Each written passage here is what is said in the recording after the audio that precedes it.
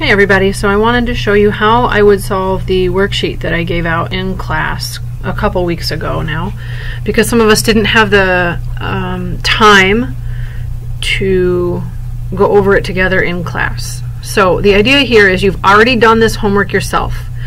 It isn't going to do you any good to watch me solve the problems. Believe it or not, I could show you this 1,000 times and it's not going to help you if you haven't tried to engage with the material before that.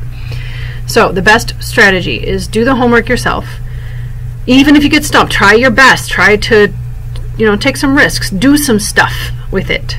Then come on here and watch me do it. You can even write down, with me as you go along. That's a helpful thing for your brain.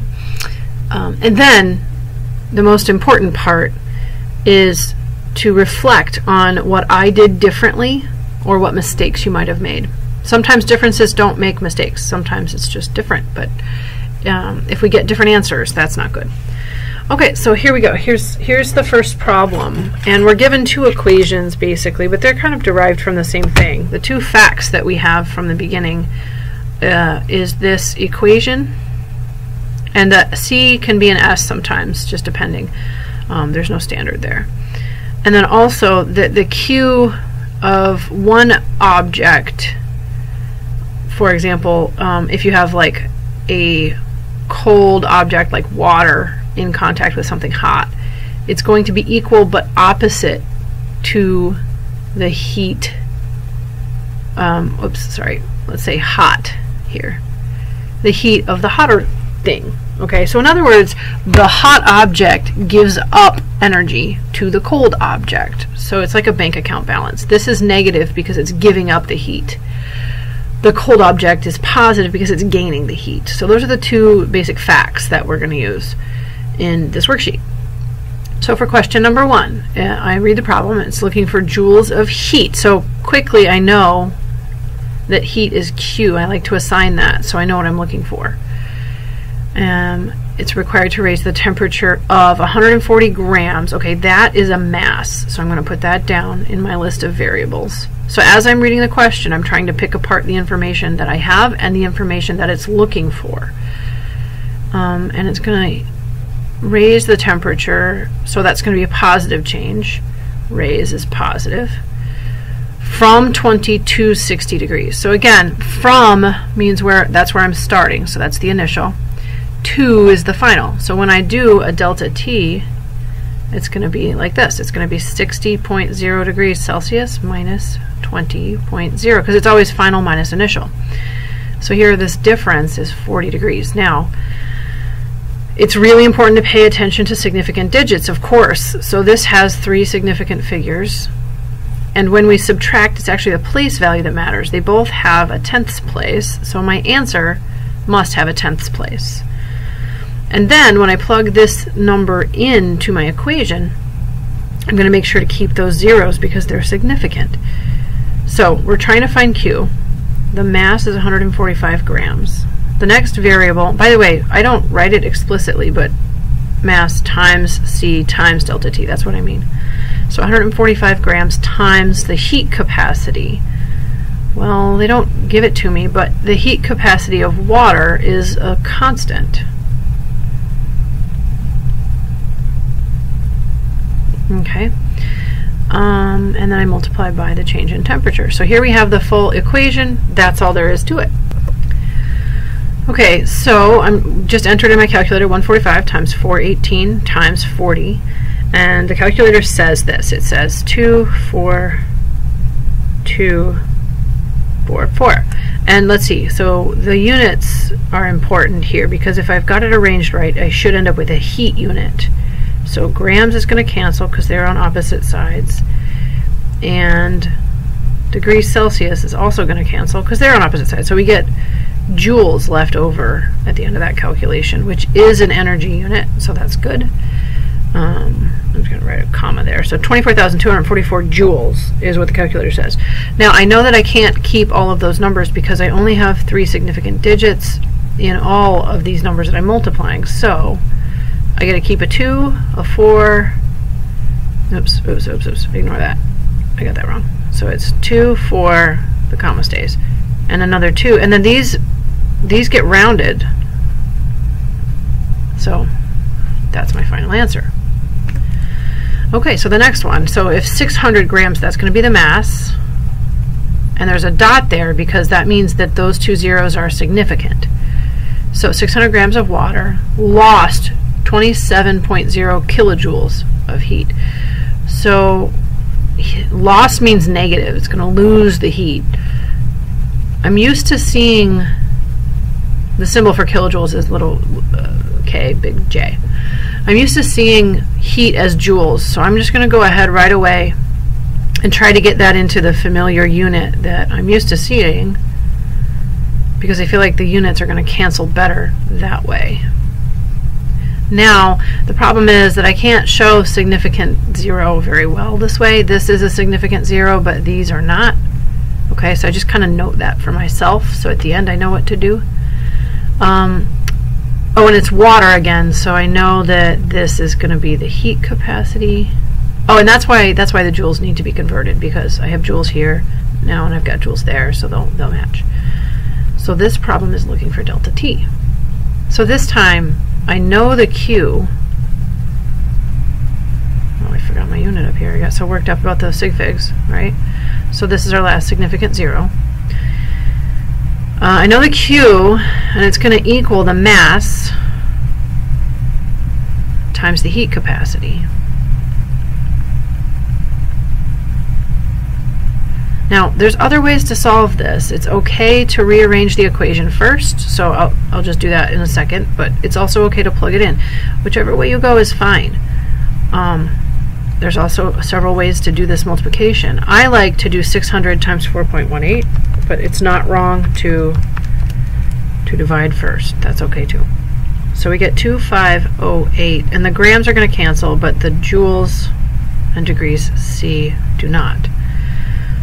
And that is still times by this temperature. I haven't done anything with that. All I'm doing is going 600 times 418. So this is still there. Okay, and then in the next step, what I have to do is get the delta T on its own. So I'm going to undo that multiplication by dividing. So that means I have a joules on the bottom and a joules on the top, and what I am left with is an inverse degrees on the bottom. So when we have a fraction on the bottom of a fraction, it means that that unit pops up to the top. So after I go 27,000 divided by that 2508, I'm going to say that delta T is equal to, the calculator says 10.7656. That's going to be degrees C, because I have the inverse in a denominator over here, so that becomes on top over here. Now sig figs, we had 3 here, 3 here, and 3 here, so I'm just going to go 1, 2, 3, so I keep it at 10.8 degrees Celsius, because this is a 6, so I got to round up. If I'm going too fast, you can always pause the video. You can even use in YouTube, you can slow things down. Feel free to do any of that, whatever helps you. Alright, I'm just going to keep going because there's no one here to ask me questions, so I don't know what you don't know. As always, you can email me when you have questions. Alright, so some water is heated from 10 degrees, so from, that's my starting, to, that's my ending. So I know right away I can do a delta T, right? So it's going to be 70.0 minus 10.0. Okay, so that'll be 60.0. Don't write just 60. Remember, your significant figures matter. We use 40 kilojoules of heat. So again, that's kilojoules is heat, so that's Q. I'm probably going to need to convert that because we always need joules. In this relationship, by the way, this comes from the metric system. It's from our definition of what a kilo means, right? Okay, so this is the last significant zero. What is the mass of the water heated? Oh, and so heat capacity, since it's water, is still the same thing. Seeing a pattern here? We talk about water a lot because it's really accessible. Okay, so we're trying to find mass. So I'm going to plug in what I have. I have 40,000 joules for Q. Mass is just something I don't know. The heat capacity I do know. And I do know that there's a 60-degree temperature change. So this is very similar mathematically to the last problem. So I'm going to show you a different approach to the math. So we have this equation. That's what I'm pulling my numbers into. I know that I'm trying to find the m. So what I can do before plugging anything in is divide by the other things, because this is all multiplied together. So if I want to undo it, I just divide to make these cancel. Okay, and so but I got to do that on both sides. So you can kind of make your own little formula before you plug in any numbers, and a lot of the time people get less confused about the units when they do that. So you'll get to the same place either way. Whichever method you use will get you there.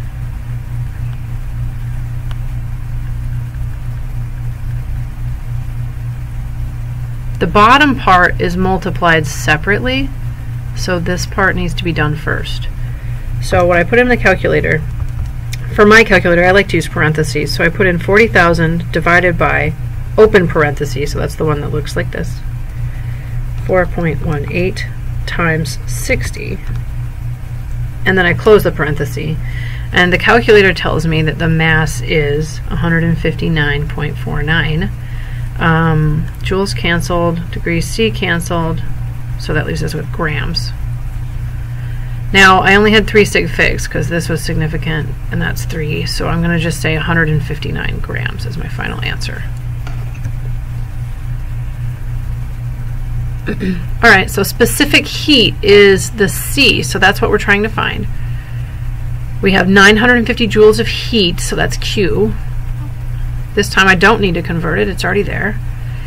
Oh, and that's mass. So this is not water, this is something different. It's an unknown substance. Well, I suppose it might be water, we don't know, it's unknown.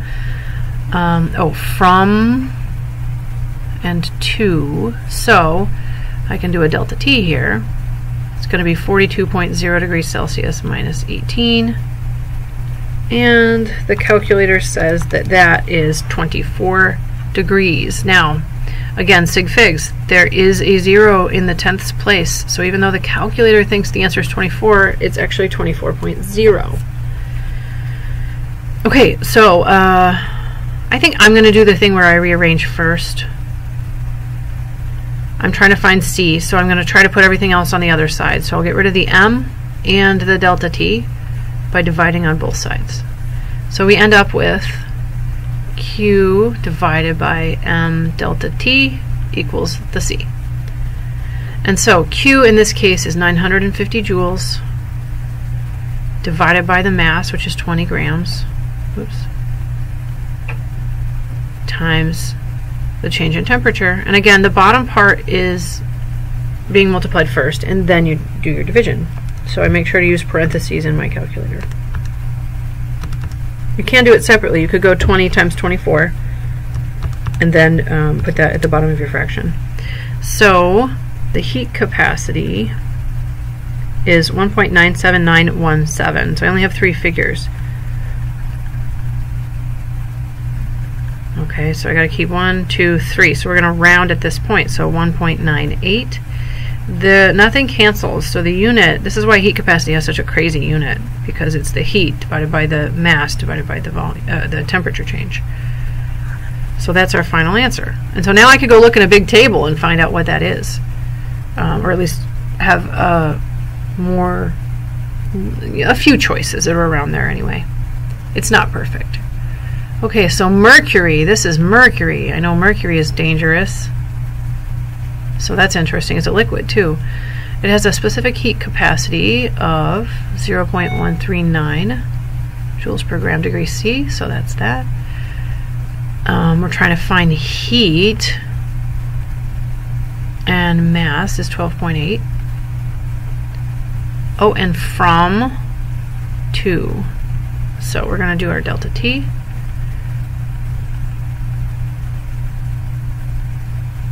And we're going to have a 10th place again, because again, that's what our thermometers actually measure to. So we want to be in the habit of doing that, because our temperatures need to be measured accurately, or we won't have enough significant digits. Okay, so this one is just going to plug straight in. So it's just like the water problems we did, except it's about mercury, so the heat capacity is different. But they gave it to us, so that's okay. If they don't give it to you, you can always go look in your book. There's that table in the book, which is a good resource. So degree C and grams both cancel, and we get joules. So Q equals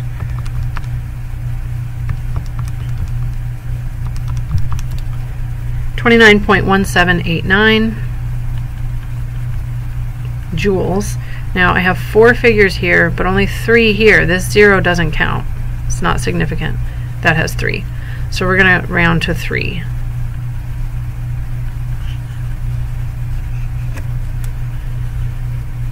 So we're looking for heat here, but in kilojoules, which is unusual. So that means there's going to be a conversion. Okay. We have 0.5 liters. Well, that's interesting. We have a volume. The symbol for volume, if you're curious, is V. And from and to, this is familiar to us. So we can calculate a delta T.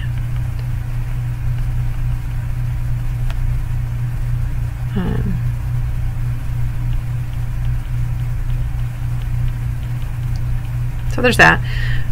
We know the heat capacity because it says it's water, so that's still 4.18 joules per gram degree C. So the only thing that we don't know from the formula is mass. And we are given a volume which we haven't used, and there is a connection between mass and volume, and that connection is density. So one way to think about it is if I take the volume and multiply by the density, as long as these units are the same, it's just dimensional analysis there. They're going to cancel. So what I do is I say, okay, well, the water is at 20 degrees. I want to go look and see what the density of water is at 20 degrees. And I especially want to look for something that has liters in it.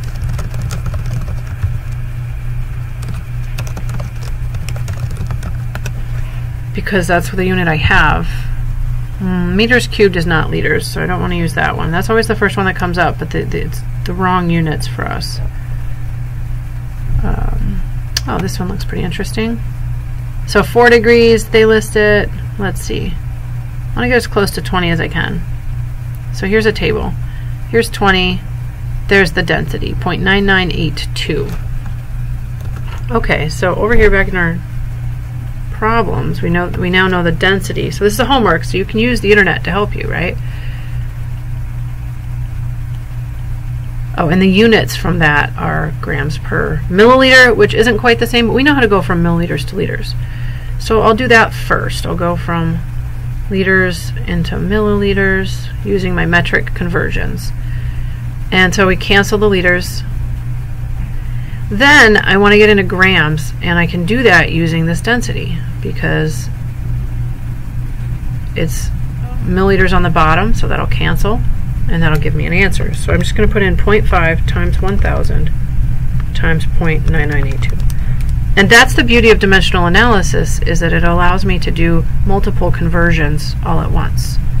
So my mass is 499.1. I only have 2 sig figs in this number, so technically this is my last significant digit. I'm just noting that. I'm not actually rounding at this point. Okay, so it's looking for Q, and we have a mass of 499.1 grams. Again, not rounding. There's my heat capacity, and the temperature change is 17 degrees. So I find out, the calculator says it's 35466 here. That's joules, because grams cancels, degrees C cancels, leaving joules behind. I only have 2 sig figs, so this is my last significant digit. But the question asked for it in kilojoules, so I got one more step before I worry about sig figs. I'm going to convert it. And kilo always means 1,000 of the little thing. So I'm going to divide by 1,000 here because I want to cancel the joules. And now I'm going to worry about significant digits, right? So the answer to this is 35.466 kilojoules. The right number of sig figs is just 2, so that means it's going to be 35. Okay, this is a longer one. I'm going to make this a little smaller so that we can stay on the same slide, if possible. We'll see.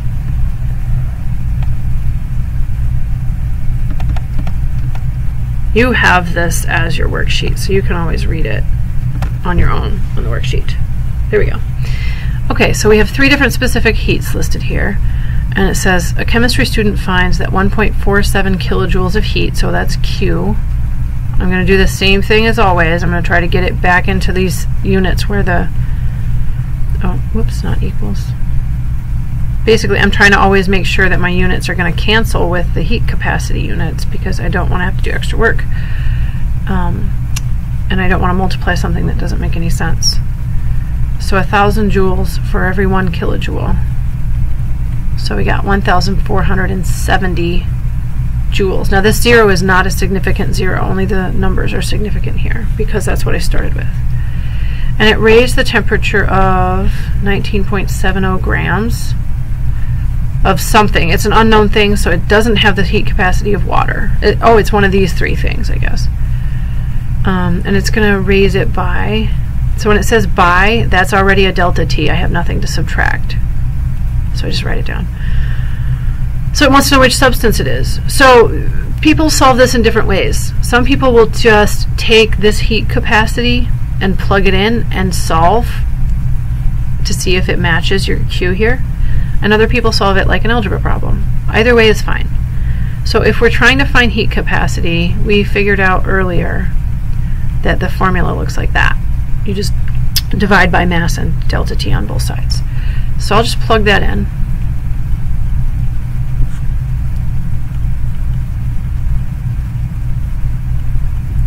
Again, the bottom part has to get done separate from the top. If you put it in your calculator as 1470 divided by 19.7 and then times 36.4, it's not actually putting the 36.4 in the bottom. It would be multiplying by the whole thing. So just use parentheses, or you can put in 1470 divided by 19.7 equals, in this case your calculator will tell you that it equals 74.6193, and then you divide again because that 36.4 is on the bottom, it's being divided by. And so the heat capacity that it gives me is 2.04998. No units cancel, so we got all of them in there.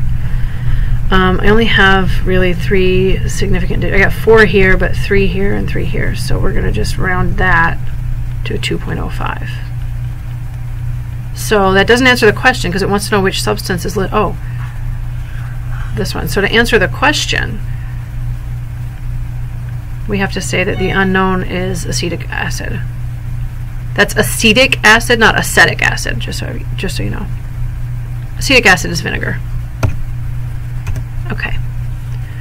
And then finally, the density of gold is 19.3 grams per centimeter cubed. What volume in centimeters cubes can gold absorb? Okay, so here we go. A density provided here, and I remember from our units chapter that centimeters cubed and milliliters are the same thing, so I just like to, I know that I'm not going to use centimeters cubed, it'll be probably milliliters. Oh, or I can keep it in centimeters cubed because the question wants to know it in centimeters cubed. Oh, and absorb 2.03 kilojoules, so I'm going to convert that.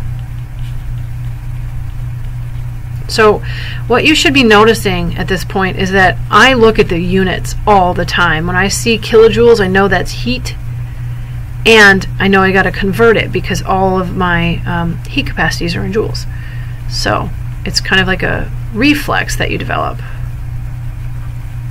You see a unit and you assign it to a variable, and then you try to get it, if it doesn't already match, you try to get it to match the expected units.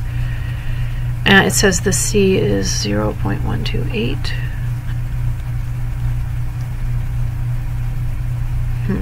So our equation is Q equals MC delta T. And I just like to rewrite that so I know. Oh, and the delta T is 5.00 Celsius. So we have this, and we have that. So we're probably searching for a mass.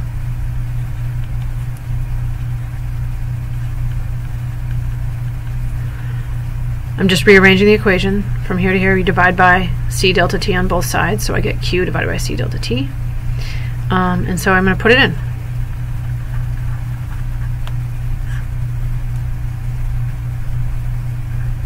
Oops. I don't know why that's a dotted line. Okay, there we go.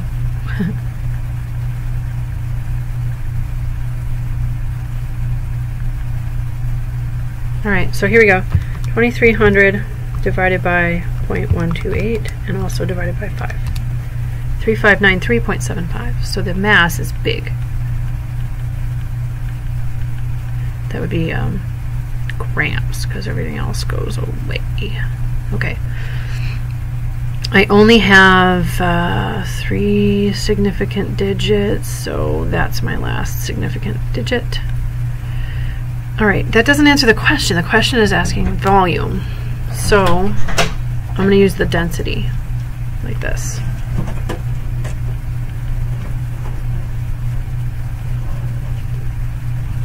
But the units don't work, right? So if we just multiply by 19.3 grams per centimeter cubed here, that's not going to work. See, they don't cross off. So that can't be used that way, but it's a fraction, and we learned that fractions are just relationships. So really what this is saying is that for every 19.3 grams I have 1 centimeter cube. So I can flip it over so that the thing I want to cancel is on the bottom. Now that works. So I'm going to put into my calculator 3593 divided by 19.3.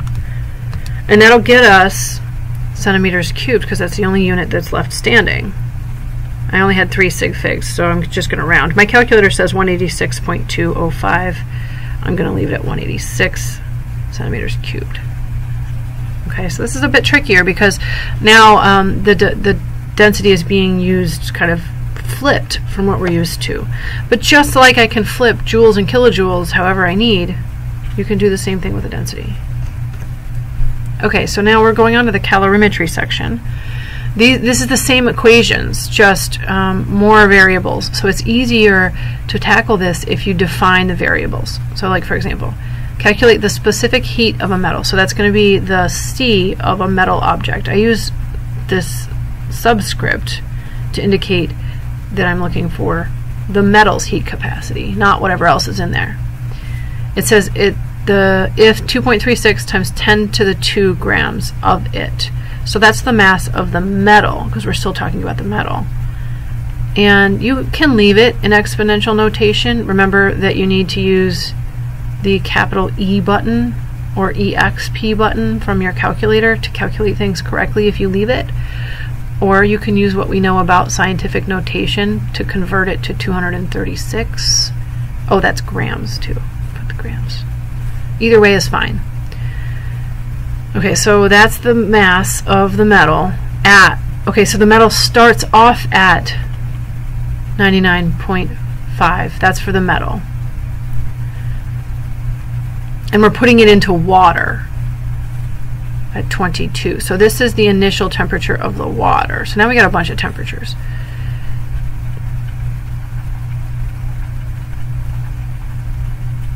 This is the part that's confusing, is the temperatures. So I like to make kind of like a table where we have the stuff about the water and the stuff about the metal on 2 different sides. So the water starts off at 22.0. The final temperature of the system is 25.9. That means that the water's temperature at the end is 25.4. Did I say 0.9? I meant 0.4.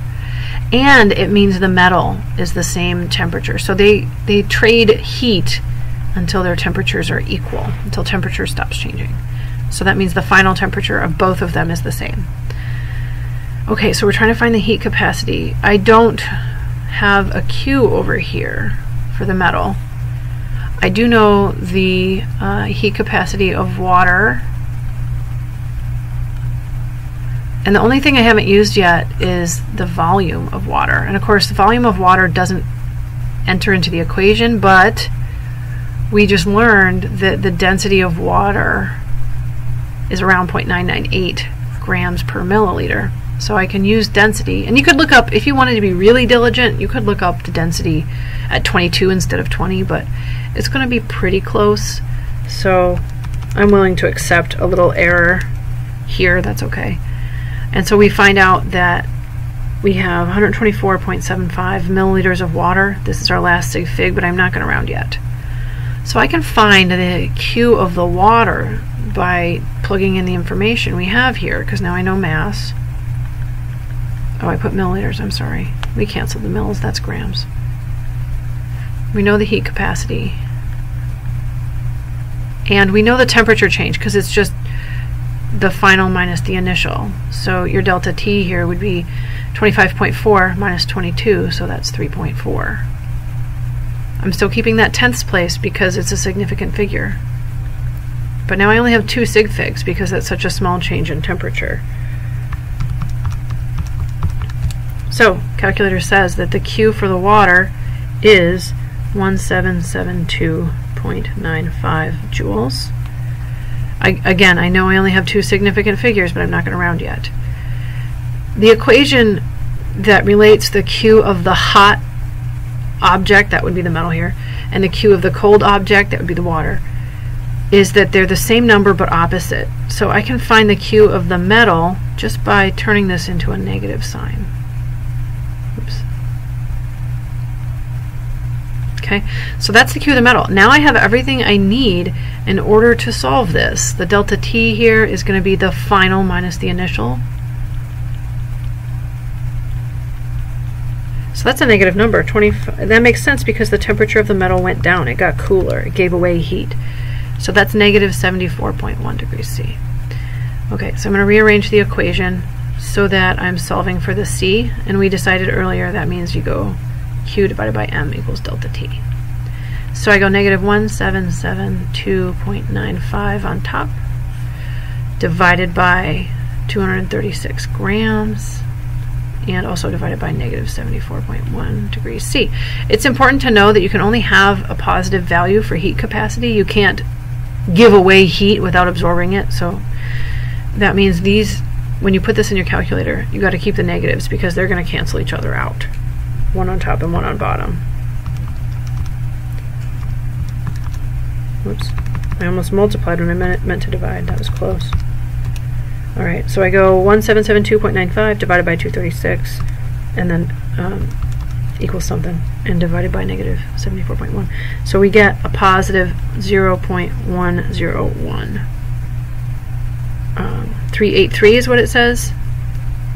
Joules, grams. See, that all stays.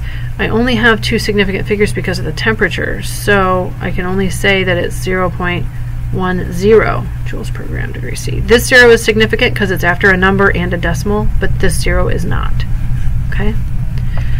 So that's that one. Okay. The mass of the chromium is 95.3 grams. And the temperature, so that would be an initial, I think, because it's the first thing I ran into.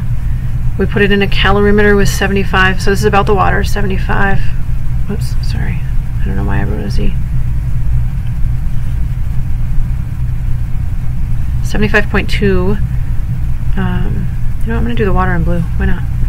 75.2 milliliters of water, and it's at 20.5 degrees C. So this is all about the water. And over here, this is all about the metal, the chromium. Like I said, I like to keep them separate because it can get really, really confusing about what I'm doing. Okay, after stirring, the final temperature, so it's the final temperature of everything, is 28.6 degrees Celsius. And we want to know what the specific heat is. Okay. Another fact we have about water, of course, is heat capacity and density. This is again close to the same density we had earlier, so I'm just going to go with it. So I can use that again to get rid of the volume. 75.05 is what the calculator says, so I'm just going to write that. There are more digits, but I rounded here because I know I only have 3 significant figures in that measurement anyways. I don't want to round too much though. So again, I can calculate the Q of the water. I can go 75.05 grams times heat capacity times, the change in temperature is going to be 28.6 minus 20.5. So So that's 8.1 degrees. So again, the temperature limited our significant digits by down to 2. Oh, whoops, too much.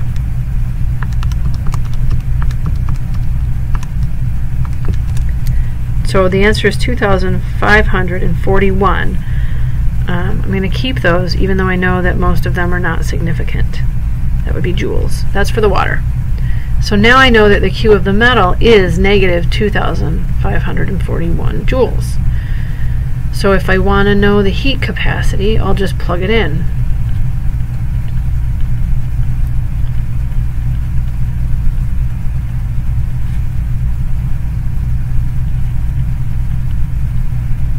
Now the delta T here is going to be the final, which is 28.6, minus the initial, which is 90.5, and that is negative. Again, that makes sense because it means that the chromium is giving up the heat. It's the hot object.